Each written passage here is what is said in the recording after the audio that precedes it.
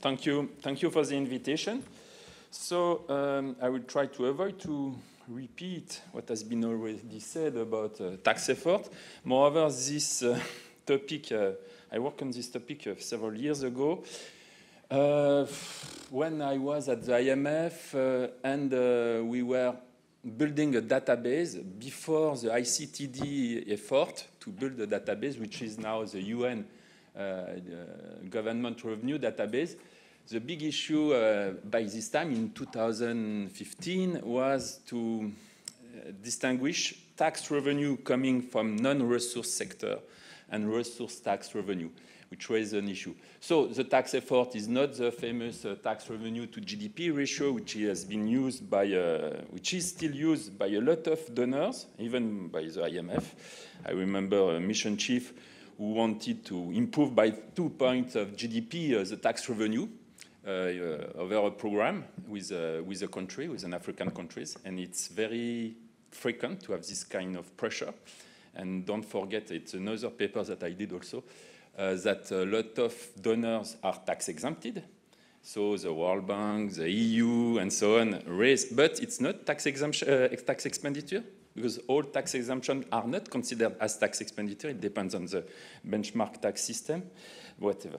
So the idea was to measure the, to raise this issue regarding revenue resources, resource revenue, and how it impacts the famous tax revenue to GDP ratio through an analysis of tax effort. But tax effort, I will, you already observed, it's a very purely economic approach based on econometric tools, instruments, stochastic frontier analysis. We use this.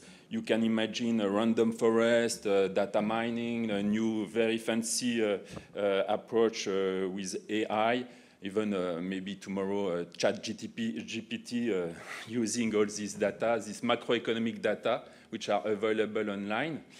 So the tax effort, maybe it's interesting to raise some difference between countries or difference in the history of country.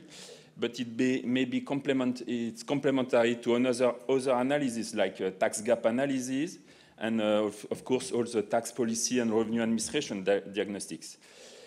The tax effort rely to the notion that the tax administration or the revenue agency, which is not the same model, have more or less some inputs, macroeconomic inputs, and will produce this tax revenue to GDP as an output. And so all this input, all these explanatory variables, there is an open list. It depends on, in the literature, it's not ended list. So you have the level of development, trade-offness, the size of the agricultural sectors, natural resource, of course, and other financial development. I insist on this issue regarding natural resources, revenue, oil, and mining, because commodity price is almost independent, almost everywhere independent of any effort of the tax administration in developing countries. Okay, the commodity price is worldwide determined, except in very few examples like rare earths, but it's a China issue, it's a worldwide issue, but China who's decided not to export and so on. So now, of course, the UN-WIDER government revenue database distinguish this resource revenue from non-resource revenue, which is very important because non-resource revenue may depend much more on the tax effort from the authorities. And I will also pinpoint another issue regarding what do we mean by authorities. So the approach was in this paper a stochastic frontier analysis. Moreover, we produce a website where everyone is able to replicate the analysis with R-Shiny, which R is free software, which is replacing Stata, and R-Shiny is a package which allows you to produce a nice website based on your empirical analysis. The methodology allows to, of course, it's a Kumbhakar approach of stochastic frontier, which allow you to distinguish persistence factors from time-varying or country-varying effort. Tax effort, what we have as results, but I'm going very quickly. We covered only Africa from 1980 to 2015. Sub-Saharan African countries, we exclude of the North Africa part. The top performer were Mozambique, by this time Burundi, Togo, Senegal, and the worst were, of course, natural resource-rich countries like Congo, Chad, Gabon, Nigeria, where their tax effort were measured around 30 or 40%, less than 40%.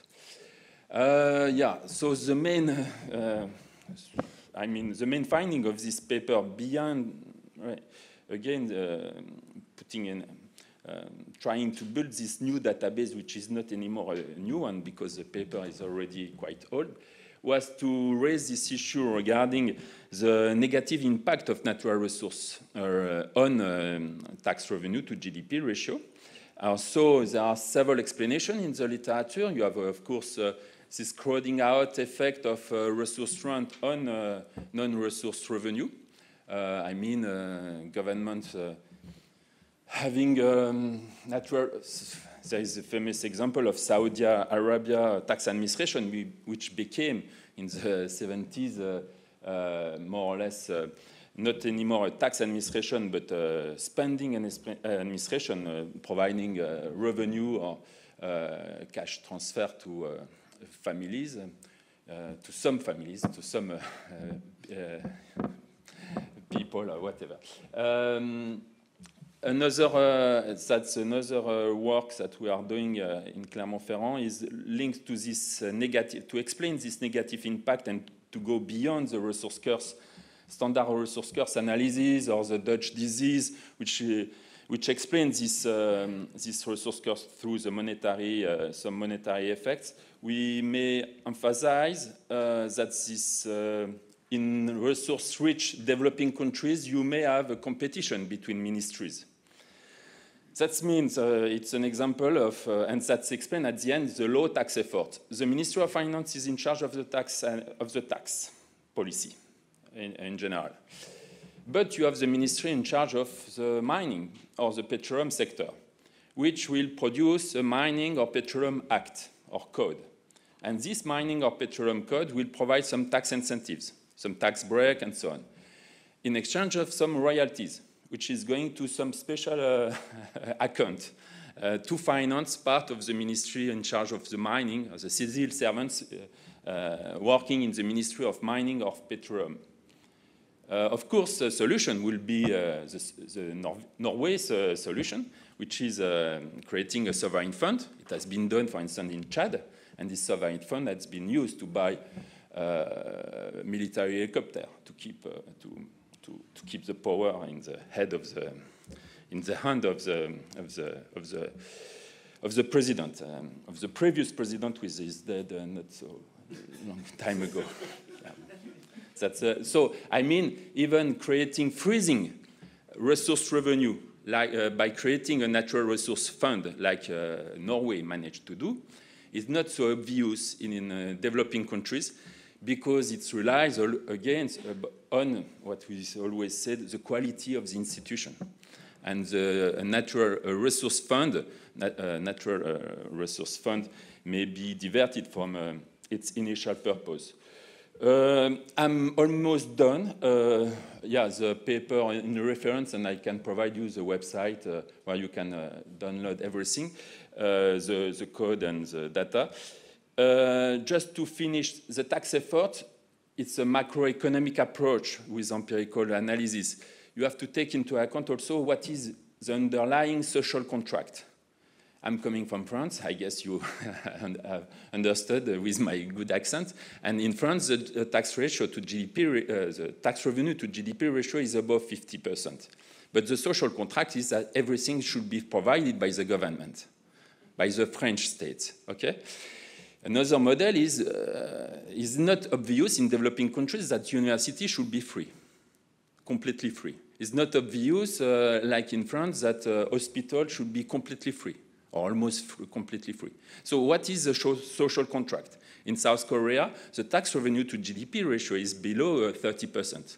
Okay, in the US also, you can. So beyond tax effort, what you want to do with your money, with the tax revenue? Okay, thank you.